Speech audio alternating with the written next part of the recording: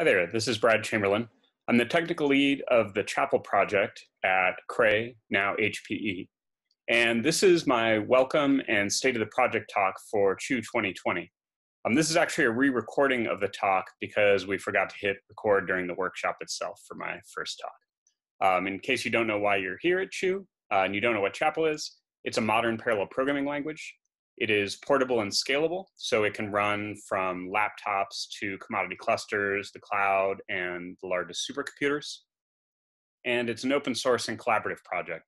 So it's developed at GitHub, and it's distributed under the Apache 2.0 license, which is fairly permissive. The two main goals of CHAPL are to support general parallel programming. So you can think of this as if I have a parallel algorithm in my mind and some parallel hardware I'd like to run that on, CHAPL ought to allow me to do that, and if not, we're not succeeding in this goal. And the second is to make parallel programming at scale far more productive than it is today. And you can think of this as trying to create a language whose code is as easy to read and write as, say, Python, but whose performance competes with C or Fortran plus MPI plus OpenMP. Now, a lot of people, when you tell them you're doing a language, they say, why are you doing that? It's really hard. It has technical challenges, of course, but there are also big social challenges in terms of getting people to use a new language. And this is a slide from a keynote talk that Kathy Yellick gave at this workshop a couple of years ago called Why Languages Matter More Now Than Ever. And it was in relation to the architectural changes and challenges that are occurring at extreme scale systems. And she argued in that talk that languages had syntactic and semantic and performance-related and algorithmic-related benefits. And you can see a brief description of some of that here, but this is a lot of the reason that we think languages are very important for parallel computing. We think that they can provide better syntax, better semantics, performance optimizations in the compiler, and new algorithms that you might not come up with otherwise. This is a slide that talks a little bit about how the CHAPL project works over the course of a year. We tend to do 2 releases per year, one in the spring and one in the fall. And then about a month after that, we release very detailed release notes that go through the release in quite a bit of detail about what the changes are and what the performance impacts were and things like that. Now, our latest releases were CHAPL 121 and 122. These were released on April 9th and 16th, respectively. And that year's wrong, I just noticed. It should be 2020. And I'll talk about why we did 2 releases in a few slides. In the spring, we also do CHIUW, which is this workshop, the CHAPL Implementers and Users Workshop. It's typically co-located with IPDPS or PLDI, although this year, due to COVID-19, we are holding it online. And then it's supercomputing in November. This is, of course, a big event for the industry. There we have our annual CHUG happy hour, CHAPL Users Group. And CHUG and CHIUW are sort of set up to be complements to one another. And then from year to year, we do various talks or tutorials or panels or BOFs or posters, just depending on what the opportunities are. And then all year round, we're doing development, user support, giving talks, doing research visits, manning our social media, and so on. So today, of course, we're here for CHIUW. So we'll go into that in a little bit more detail. Typically, CHIUW, if you'd attended in the past, might have looked something like this, although this photo wasn't actually taken at CHIUW. This year, again, due to COVID, we're doing it remotely and distributed and online, so it looks a little bit more like this, live from our home offices or in some cases our bedrooms. So this is our first time we've done this online, and I'll say that while it's the first time, it's something we'd actually been considering doing anyway, in part because there are a lot of people who can't always travel to the conference where CHIUW is located, but who would like to attend or participate. And so we've been looking at doing a hybrid in-person online edition even prior to the pandemic. But the pandemic sort of forced our hand a bit and moved us into the fully online world. But we think now that we're past it, it was a good experience and it's something we hope to incorporate in future editions of CHIUW as well. We're grateful to all our speakers who agreed to participate remotely. They represent, or they'll be speaking from 3 different continents, 4 countries, I think if I counted right, 5 time zones and 11 organizations. And it's really great that we got such a strong response, people who still wanted to participate despite the distributed setting. About half of today's talks are pre-recorded and the other half will be live. All of them featured live post-talk Q&A sessions. So all the authors were there, but some of them didn't want to hassle with their internet connection staying up and things like that. Of course, now we're past the whole thing. All of those talks and the Q&A sessions are available from the CHIUW website. So you can go there and revisit those talks if you were not able to attend the event when it happened live. These are some technical details which don't really matter now that we're not actually in CHIUW anymore. So we'll skip past that. I'd like to recognize the organizing committee for CHIUW. Benjamin Robbins was our general chair again. You can see our steering committee here and our program committee who helped select the talks and the papers. And I want to particularly call out Kathy Olshanowski, who was a great co-chair for me in the program committee and helped me, particularly because I tend to be conflicted with a lot of the submissions. So she was a great help and I really appreciated her help. But everyone on all the committees was really helpful. And you know, if you like what you see at CHIUW this year, they get the credit. And if you don't, you're welcome to blame me. This is the agenda for CHIUW as it went. Again, this is sort of the welcome and state of the project talk. And most of the day is made up of talks that were submitted to the program committee for evaluation. We accepted them in both long and short talk formats, depending on how far along the work seemed to be. And they divided into these 5 categories, which I'll go into in a bit more detail. I want to call out our keynote talk, which I'll talk more about in the next slide, in our CUDA. And then we ended the day with an open discussion session. Typically when we meet for CHIUW, we have a second day that's a coding day, figuring that as long as we're all together, we might as well spend some time working through some coding challenges together or starting on some new collaborations, things like that. In the online format, it didn't seem as important to do that adjacent to CHIUW. That's something we're still open to doing, either as a community or since there's not as much benefit to all necessarily doing it on the same day. If individual groups wanted to meet up online for coding sessions or things like that, that's something our group is definitely open to helping with or co-hosting or participating in. So let us know if that's of interest to you. This is our CHIUW keynote. It was given by Dr. William or Bill Roos. The title of his talk was Arcuda, Chapel-Powered Interactive Supercomputing for Data Science. And you can see some excerpts from the abstraction here. From the abstract here. Arcuda is an application of Chapel that was premiered at CHIUW last year, CHIUW 2019. And it since has become one of the most exciting applications this past year in Chapel. And so we invited Bill to speak about it. Bill's one of the 2 main developers on Arcuda. And so his keynote is about this really cool library that basically gives you NumPy-like arrays in your Python environment. You can run it from within Jupyter, say. And then all of the operations on those arrays are implemented in Chapel, running either on your laptop or out on a supercomputer or anything in between. And with this, they've been able to scale up to dozens of terabytes of data and to do operations on them at interactive speeds for the kind of data science that they need to do. So I think this is a really exciting use of Chapel, and we're really excited that Bill was able to give the keynote this year. And I highly encourage you to check that out, also available online. Now, our technical talks for CHIUW fit into these 5 categories. We first started with a pair of talks from the Chapel team about some of the recent changes and evolution of the language. Then we had our Arcuda session, which both included the keynote I just mentioned, and then a talk from our Elliot Ronahan on improving Arcuda in performance, which was a big focus of the performance effort in this past release. Then we had an application section, which was really great. We had 4 different applications spanning very different types of computation, both from academia and from national labs. And for me, this is always an exciting session because it's great to see what different groups and users are doing with Chapel. Then we had a Chapel on GPUs session. If you're following Chapel, you might know that the official releases of Chapel don't really support GPUs other than through interoperating with existing GPU code. This represents a couple of efforts being done in academia to try to blaze the trail for how Chapel might target GPUs. That's something that our team will be looking at more in the coming year as well. And then the last session was on implementing Chapel, and we had a talk both on supporting distributed non-blocking algorithms in Chapel, and then another about some machine learning based optimizations in the compiler to tune for data locality in an automated way. So that's my welcome to CHIUW talk. And then the other thing I usually do to kick off CHIUW is I give a state of the project talk. So this is that part of the talk. And this just sort of summarizes some of the highlights over the past year since the 2019 State of the Project talk. So first of all, we've done 3 new major releases since CHIUW 2019, CHAPL 120, CHAPL 121, and CHAPL 122. Again, one of those was last fall, and then we did 2 releases this spring.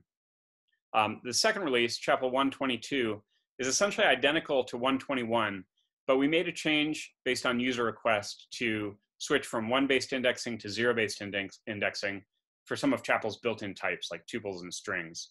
So those 2 releases are virtually identical with this one pretty significant change, and we broke that into its own release just to allow users to change over to it when they were ready to do so. Now, for all of these releases, I would say the primary focus areas were these 4. The first is an effort we call language stability, or CHAPL 2.0. We'll talk more about that on the next slide. Improving CHAPL's performance and scalability, always important for a parallel supercomputing language. Improving interoperability, particularly with Python lately. And then improving portability. And we've been particularly focused on Cray Shasta, which is our next generation Cray system and architecture. And we are at the point now where early access customers can run CHAPL on Shasta systems.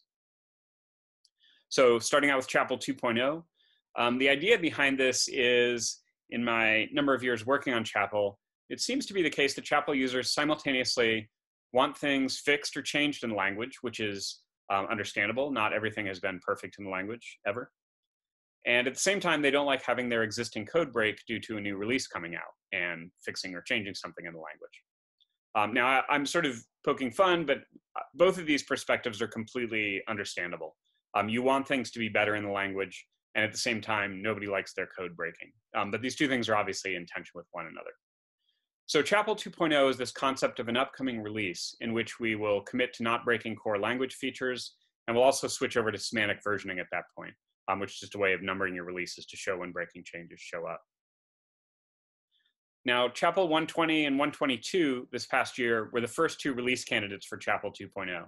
The concept is if one of those, if we don't make any breaking changes in those to the core language before the next release, we'll call that next release CHAPL 2.0.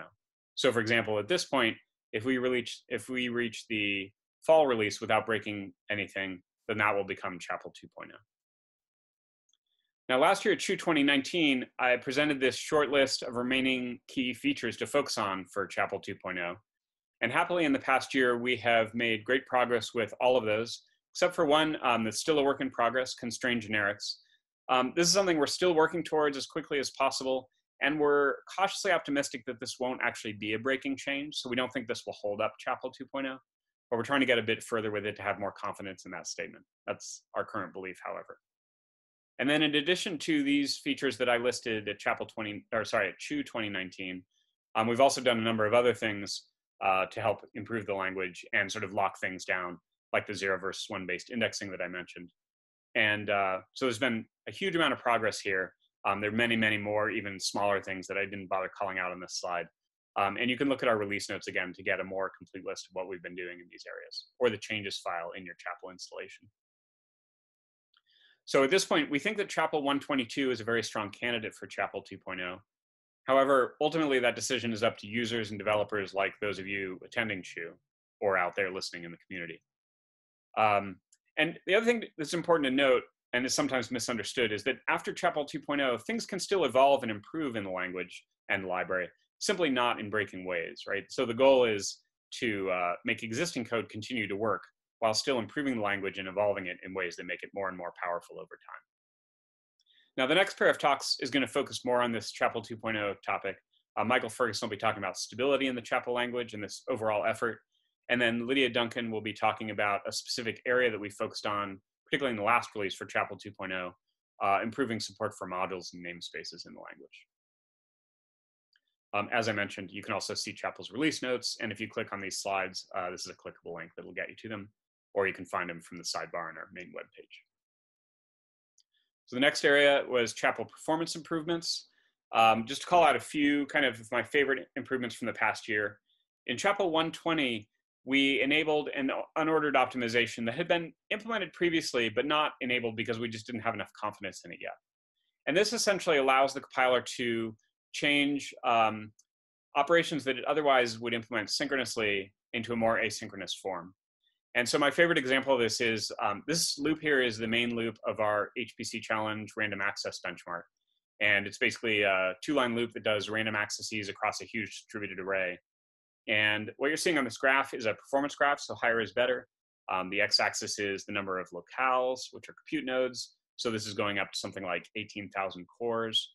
And higher is better since it's a performance graph. So you can see that between CHIUW 119 and 120, by enabling this optimization, we got much better performance without even changing the source code.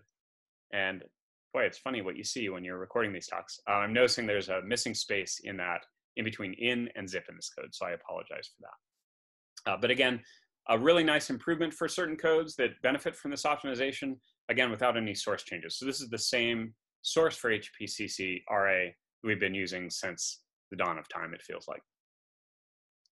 Second optimization was an optimization to bulk transfer. So this is when you're assigning between 2 arrays. And traditionally, in many cases, we've done this element by element. So we copy each element from one array to the other. And we're doing this across the network or even locally. That can result in a lot of overhead. So the optimization here was to do bulk transfers between block distributed arrays and local arrays by default. And so in the code sample here, I'm just showing you an example. If I slice into a local array and assign that a slice of a distributed array, say, that's now going to be done with a single transfer if that slice is all on a single locale for the block array, or sort of as many as there are locales involved. And this graph here is an execution time graph. This comes from our nightly performance graphs, which are like stock tickers for performance in Chapel. And in this case, it's an execution time graph. So you can see that in that time period between April and May when we enabled this optimization, these benchmarks that are essentially timing a bunch of different array transfer idioms in various ways between various types of arrays got remarkably better. So this was a huge optimization, nice one that Ben Harshbarger on the team implemented. And then in the latest release, Engin on our team implemented a great optimization for the time required to create distributed domains and arrays. This is something we hadn't really done in the past because often in benchmarks, these creations of arrays and domains are outside of the timed portion of the benchmark. So something you can kind of amortize away. But for codes that are doing a lot of dynamic creation and destruction of arrays, like our CHIUW, for example, does this, the overhead can be kind of annoying and a bit of a bottleneck. And it didn't scale well at all. So what Engin did was dive into this and essentially just really tune the creation of these distributed domains and arrays to reduce the execution time. And the graphs here are showing the time required to create a distributed array, like the array A in my code sample here. This is again an execution time graph. So the higher curve is on the left, the number of communications, and on the right, the amount of time required for 120. And then the lower line, which is pretty close to the x-axis, in fact, you can barely see it on the left graph, is the new release. And you can see it went from a curve that sort of got frustratingly bad as we went up to 18,000 locales to one that is much, much flatter now and scales much better. So this is a huge win for codes that are doing a lot of creation and destruction of arrays dynamically. And then the last one I want to call out is in the latest release, we did a number of optimizations that improve our CHIUW and codes that do things like our CHIUW. And later on in CHIUW, Elliot Ronahan will be giving a talk on that. And again, you can see that online now on the CHIUW webpage. And the last place I want to call out, or last area I want to call out, is Python interoperability. This didn't get nearly as much attention as the last few topics, but I think it's pretty cool and worth highlighting, so I wanted to call it out. I should also say I'm not a Python programmer, so if I've made a mistake here, forgive me, but I think I've got this right. On the left is, say, a Chapel program that exports a single procedure. This is a multi-locale hello world, so this will basically print a hello message from every compute node on which your program is running in parallel. And on the right, I have a Python code that's essentially going to import the library created from this program and basically call out to that hello routine. You can see I've attached the export keyword to that procedure, and that means I want to make this routine accessible to other languages. So you can see I can do a setup call here, which says, how many locales do I want to run this on? And then I can make my call to hello. And at the bottom, you can see the compile line used to do that. I'm using the library Python flag in order to create a Python library from this source code. And then you can see me firing up Python to run my Python script that uses it. This is a very simple example, obviously, to fit on this slide, but This feature also supports the ability of passing and returning simple data types between Python and Chapel. And more complex data types are not always supported currently. So next steps here are to basically flesh out the set of types that are supported and make more and more general Chapel procedures be able to be exported in this way. But this has been pretty exciting, particularly as people look at calling into Chapel from Python more and more. And then a few additional highlights since last year's CHIUW. One is that we've had a number of really notable use cases of Chapel really come to fruition, I think, this past year and really sort of take off. And these happen both in academia and at labs, and they cover both sort of traditional sciences like simulations of the physical world, say, as well as data science types of applications. And the first four of the, or actually, yeah, the first four of these will actually be talked about in CHIUW. So if you're interested in any of these, you can go click up the CHIUW talks about them and hear more about them. And then I also wanted to call out in the past year that Arcuda was open sourced. So I mentioned that it was, I think, first spoken about publicly in CHIUW last year, and it was open sourced in the fall, which is really exciting and lets a lot of people tap into the power of what the Arcuda developers have implemented. When I was putting these slides together, I was looking for other highlights since last year, and I noticed we hit 3 what I'll call odometer flips since CHIUW 2019. This is when sort of some count of something sort of hit a nice round number. So the 10,000 here represents the number of tests in the full Chapel test suite. And currently it's actually up to like 11,000 some. But we sort of went over that 10,000 mark this year, and that gives you a sense of how much testing we do on Chapel. And actually it doesn't give you the full sense because we run this across dozens and dozens of configurations to test portability and different flags and options and things like that. 1,000 here represents the number of stars on GitHub. So we crossed the 1,000 bar this year, and we're currently at 1,081. And you know, on one hand, stars on GitHub are kind of silly and arbitrary, but on the other hand, to some people, they're a mark of pride and an indication of interest in a project. So if you haven't already started our GitHub repository, please do that. We'd greatly appreciate it. And then the 100 here is the number of individual GitHub contributors. So this is the number of people who have contributed code to Chapel since we started hosting it at GitHub. And that's currently up at something like 106. So that was another nice milestone to get across this year. And we appreciate everyone in the community who does and has contributed code. Speaking of contributors, this is a list of contributors to this year's releases. And I've kind of color-coded and formatted them here. So anyone underlined is presenting at CHIUW this year. Anyone who is emboldened is a co-author for a CHIUW paper or presentation. And then light blue represents Google Summer of Code students. Green represents members out in the community. And then dark blue represents the core team at Cray HPE. So what's next for the coming year? There's some obvious things we're going to continue to do. So we want to make that Chapel 2.0 release this coming year. Again, ideally, that'll be this coming fall. Want to continue to support our existing users and any emerging users that come about. And if you are a Chapel user, we want to encourage you to reach out and ask questions or ask for help, particularly if you're struggling with scalability or performance issues. We're going to continue to work on the performance and scalability of Chapel, of course. And we're going to continue to work on portability and increasingly performance on the Shasta system. So those are the obvious things, kind of continuing things we've already talked about. Some new or renewed efforts that we're going to plan to do this year. I mentioned that we don't have good GPU support in the official Chapel release today. So we want to really dig into that. And we're talking about starting on that for this coming fall release. I'll again plug that there are a couple of talks later on in CHIUW representing some academic efforts talking about how they're working on targeting Chapel to GPUs. And that shows some nice trailblazing work in this area, I think. We have an LLVM backend for Chapel, and it's been available for years, but it hasn't been on by default. So that's something we want to enable by default for this fall release. And we want to use that to improve our vectorization. Chapel's not often very good at vectorization today, and we've had good success with the LLVM backend and some vectorization plugins for that. So that's something we hope to invest in more this year. We're also going to be doing general improvements to the compiler in terms of the code architecture, its speed, and its capabilities. And as the language stabilizes, we want to increasingly review and stabilize the standard modules and their interfaces as well. Because of course, library changes can break your code just as much as language changes can. And then a few other efforts not related to the source code or the code base necessarily.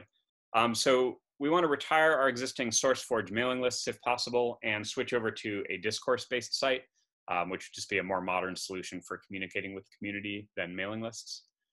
We want to launch a Chapel blog series, something we've intended to do for a few years but haven't gotten around to. We really hope to get that out for this 2.0 release. And then our website is increasingly looking a bit long in the tooth, so we want to revamp that and modernize it. I want to call out a couple of upcoming workshops. If you didn't get a paper or talking to CHIUW, or even if you did, these are good places to exhibit work on Chapel. They're both at Supercomputing this fall. The first is PAW ATM, a workshop where we help organize. And this is a workshop that's designed to look at applications written in alternatives to MPI plus X, which of course Chapel is. So if you're doing applications related work in Chapel, this would be a great place to send a paper or talk, and the deadline is July 24th. And then the other workshop I'm not as familiar with, but it came across my radar, is ESPM2. This is focused less on just application work and more on the implementations of languages, including traditional languages, in particular looking at how they're wrestling with emerging challenges caused by extreme scale computers. So kind of architectural trends that are happening and making programming harder. What are people doing to help with that effort? So if you're working on the implementation of Chapel, this would be a great place to submit your work. And I believe it only accepts full research papers. The last thing I wanted to mention is that while the Chapel team may currently be in quarantine, we are still hiring. So this is the team as it exists today. There are about a dozen of us on the team. And we have 2 open positions currently. And we hope to open maybe 3 to 5 more positions in the coming year, COVID willing. I guess everything's a little bit up in the air, but that was the hope and the plan before COVID hit, and we hope that that might still be the case. So to summarize, a lot of great progress has been made with Chapel over the past year. You've seen a little bit of that today, and there's a lot more that didn't fit into this talk. The Chapel community seems strong and growing, both in terms of the number of users and developers and the work people are getting done. And despite the sad circumstances, we're very happy to have the excuse to hold CHIUW online this year. And we're glad that you're here and participating. It's nice to be able to involve more people than we've been able to in the past. And again, we want to particularly thank our speakers for going to the trouble of making their talks and doing them online for this. So with that, welcome to CHIUW 2020, the 7th Annual Chapel Implementers and Users Workshop. Again, all of the CHIUW talks and slides are available online from the CHIUW website. So if any of the topics you heard about today seem interesting to you, check them out there. Thanks very much.